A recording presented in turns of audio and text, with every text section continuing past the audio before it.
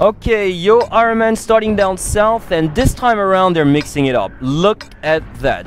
2 T32s, 2 T69s, and that 1390. Actually, I believe this is the same type they actually went last week in the Masters League when I forgot if it was which team they actually faced off against on Mines, but I remember this tank lineup coming up from the Immortals, or not, excuse me, not the Immortals, from yoe IRONMEN. I believe it was against Efficiency actually, quite possibly, in the quite final. possibly, and they pulled it off brilliantly. Actually, they really like to use those T32s. They post those T32s right in the center of the hilltop, and then they use those other 3 tanks to kind of just control the rest of the map. I think they even were reassured in their choice of lighter tanks because of the Immortals selection. Yeah.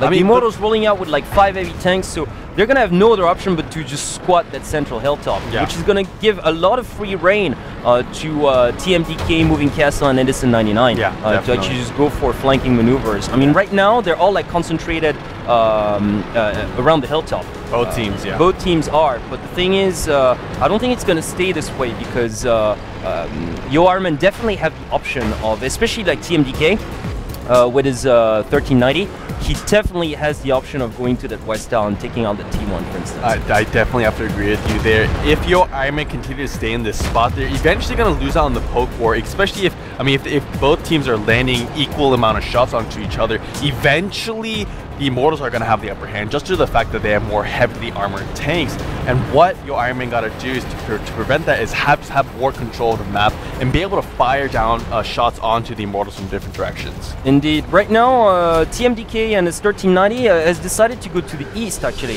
So to the eastern part of, he actually takes down the T1, so that's one down. Yeah. Now all he's got to do is take care of the other T1 on the west tower. And after that is done, Edison could actually move there with his T69, and that would be a sniper's delight. Exactly. That would be awesome for yoe IRONMEN to actually be able to pull that off. And right now, TMDK, moving over towards, I don't know if he's actually going to go way over there. I think he's going to go to the west tower. Like, he's just like really getting out of dodge. He's making sure that he's not taking any shots. But look at this push coming up from the Immortals. Yeah, there is a push because the Immortals have realized they can't just wait. Yeah. They cannot just wait. They would just like get mangled if they did. So yeah, it's really good. It's a smart move. Definitely. By the Immortals. They're taking plenty of punishment now, but look at that. Moving Castle has already taken plenty of hits as well. So they're trading damage really well right now. The Immortals are actually ahead.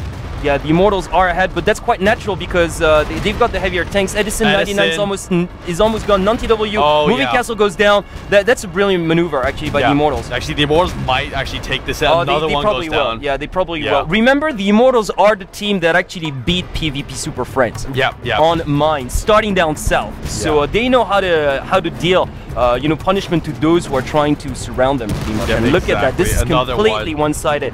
I mean, those 5 heavy tanks are just like really creating so much havoc. Yeah, and this is why the Immortals love these heavy tanks so much, is that they can just bully their way through the center of the map. Once they realize, once they see an opportunity, once they see an opening, like even a slight flaw in the enemy defense, they just go straight for that. Indeed. Now Rex is just down as well, so TMDK is going to go down too. That's going to leave us with 2 T1s.